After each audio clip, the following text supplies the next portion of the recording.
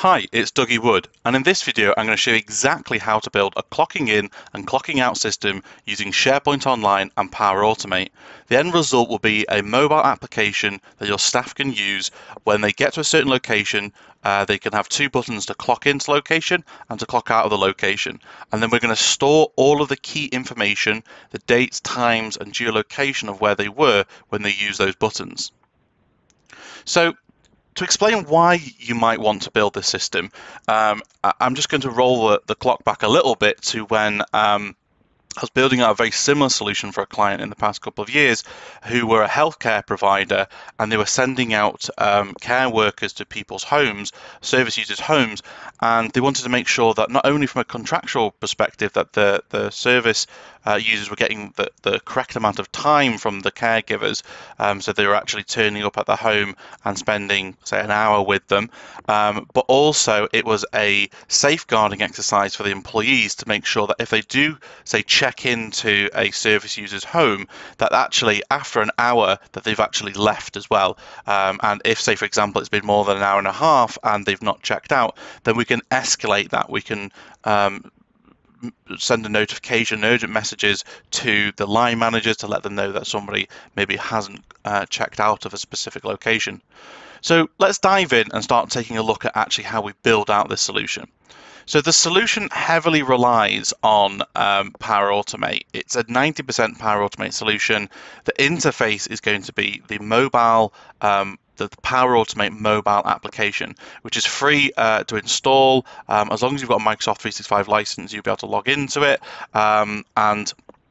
I've just done a little screen recording here to show what it looks like on the mobile phone. So you'd have a mobile app which would look a little bit like this. Obviously, you'd have your Microsoft 365 profile picture to show it was you. And then you can see all of these kind of what we call instant flow buttons that when you click them can automatically run a workflow. In this case, when we click on the clock in, it's going to put a record into a SharePoint list that we've clocked in. And then when we click on clock out, it will then put another record into a list to say that we've clocked out from a certain location. So that's what it looks like. So Power Automate is actually the user interface. You could go and create, say, a Power App specifically for this, but I'm just trying to show you the quickest, easiest way that you could get this solution off the ground as a proof of concept. So Power Automate is our user interface. It's what we're using to actually start the workflow process off. Then we're going to use a SharePoint list, and we're going to store the data that the app is actually capturing into a list, which we can then use. Again, we could look at creating further workflows to escalate things if people haven't checked out within a certain period of time or something like that. But again, this is just a proof of concept just to show you technically what we can do. So the starting point is we need to go to Power Automate. So if you're not familiar with Power Automate, how we get there is just go to office.com. You can search for Power Automate, and that's then going to launch and open up the Power Automate editing center. So from within here, we would click on the Create button, and that's going to take us to an area that we can create our workflows. So if I click on I want an instant cloud flow. So there's all sorts of different types of triggers with workflows. You've got automated cloud flows. If you wanted, say, for example, if we were to build another workflow, which we're not going to do today, but if we were to build something which was, say, checking every half an hour to see if people have clocked out of certain locations, you'd want an automated cloud flow to do that because it's being triggered on a certain period of time. Sorry, that's I should say the scheduled flow should be doing something like that. Automated cloud flows are triggered by destination events, so that's something like if a file was created or something like that. But the scheduled flow would be if you wanted it to be kicking off every 30 minutes, every 60 minutes, every day, every week, every month, or whatever it was. But actually what we're interested in is the instant cloud flow because we're triggering this manually as needed. Now, the other thing to mention about this is, yes, you can run these from mobile phones, but you can also run it from your desktop from Power Automate on a browser, on your desktop, laptop, tablet, or anything else as well. So you don't have to just use them as kind of mobile phone buttons. So I'll click on Instant Cloud Flow, and I'm going to select my triggers, manually trigger a flow. So then click on Create. There we go. So my trigger is literally just manually trigger a flow. You can, I'm not going to go too much into it today, but you can add other inputs at the point in time. So if you wanted a bit of text or a file or an email or number or date field to be populated, you can actually get that populated at the time that they're clicking on that button. So just to give an example, like in this scenario, proof of concept, it might be that the caregiver wants to put down some notes about the service user as they're leaving. So as they're checking out, we might want to capture a bit of text just to sort of say what happened, what did you do? So gave them some food, put the TV on for them, sat with them and talked for half an hour, washed the pots, whatever it was, they can put down the sort of notes about what they did at that point in time, and that would automatically be stored alongside everything that we're doing as part of this list as well. So the next thing then is, it's fairly simplistic workflow this, because we've got our trigger, the only other thing that we need to do is we then need to create an item inside of a SharePoint list. Now, it's a little bit kind of back to front in terms of the way that I would typically do a workflow, that you would typically build out your list, and then you'd come into the workflow and then you would say create an item in this list. I'm going to do this slightly differently as part of today's tutorial because I want to show you all of the values that you could possibly include inside of your SharePoint list that you could store as part of this trigger, because there's a lot more in there than a lot of people realize. So the next step I'm going to say is I'm going to create a SharePoint list. So I'm going to type in, oh, come on fingers. So I can type in SharePoint, and on my SharePoint connector, underneath here, these are all the different actions that you can do with SharePoint. So you can create files or create folders or all sorts of different bits and bobs. But what I'm looking for is I want to create an item. I probably already skipped past this, so I'm going to search this down again, and I'm going to say create item. So I'm going to create an item in a list. Now, I've not yet created that list, and we are going to go and create that list in a second. But first, I'm just going to select I'm going to store it on my hub site just because it's a demo, and list, just say my example list for now, which doesn't have any fields really in it. The reason why I'm doing this, I want to click into this field and show you these are all the possible things that you could capture from this connector. So if you're not overly familiar with Power Automate, the way it kind of works is that each of these kind of actions, when you're sort of triggering something, or if you're doing something, getting information from somewhere, it will come with a load of properties. So these properties are from the point of manually triggering. So just from someone clicking a button, these are all the things that we've captured at this point in time. So we've got the username. We know the username of the person that's clicked the button. We've got the user's email address. We know the email address of the person that's clicked this button. We know the date and the time that it was clicked. We've also got, now this is where it gets really interesting, we've got the full address. So this is the geolocation address of the person that's actually clicked that button. We've also got the country region, the city, the state, the street, the postal code, the latitude, and the longitude.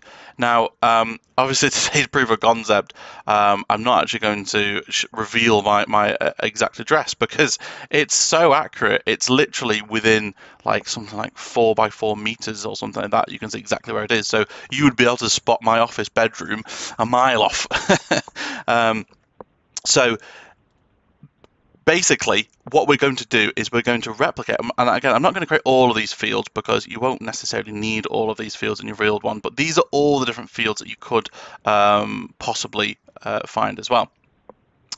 So let's quickly jump into SharePoint. So now if I go to office.com again, and I'm actually going to create my list on the hub site, so I'm just going to look for the hub. And this is going to open up my SharePoint site. Now, if you don't have a SharePoint site that's already created, I suggest you go and find one of my other videos about how to create SharePoint sites, how to create hub sites, things like that, and create your SharePoint site first. You could also use, there's another app inside of office.com which is called Lists, which is basically just another front end for SharePoint lists. So you could go in and create your list inside of here if you wanted to as well. They both end up in the same place. Don't get too worried about this particular step. You can either do it through the list interface or you could do it for the SharePoint interface. Just for time's sake, I'm just going to go into a SharePoint site I've already got created. I'm going to go to Site Contents. I'm going to click on New and then List. And then this is going to be my clocking in system. So I'm going to call this blank list, and I'm going to call this my clocking in and out system. Then I click on create. Now I'm now going to create all the fields which are required that I want to store. So for example, I want to know the name of the person. So I'm going to say the name of the person that's clocking in. I want to have let's just go back because I must have even I've forgotten what these fields are. I might want to have the date I wouldn't worry too much about, because in SharePoint you do have the created field. So when an item's created, you would automatically get that. Same with the timestamp that comes with the date and time. But I might want to have, say, the full address, the street and postal code, for example. If you wanted to be really specific, you could use latitude and longitude. Now these are more useful. Say, for example, again, I've worked with a very similar solution for a security company which wanted to make sure that they have security guards which work on things like airports or massive factories, huge factories. And again, from a contractual point of view, they have to evidence that these security guards every hour are going around and checking certain locations. And there's a couple of ways you could do that. You could use an app like this where you're then logging the longitude and the latitude, so you know exactly within a 4-meter radius where they were. So they actually went and checked each of the different hangars or factory buildings within a certain space. Then another option is some people choose to have like barcodes. So you could use with Power Apps, you could have a barcode scanner.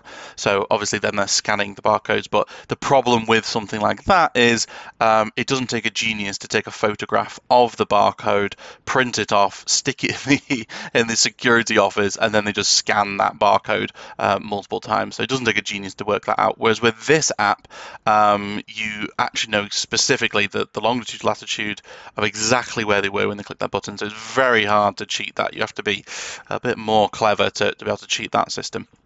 So what I'm going to do is go back into my list in here, and then I'm going to add in, let's say we'll have the street and the postal code. So we'll have street as a text field,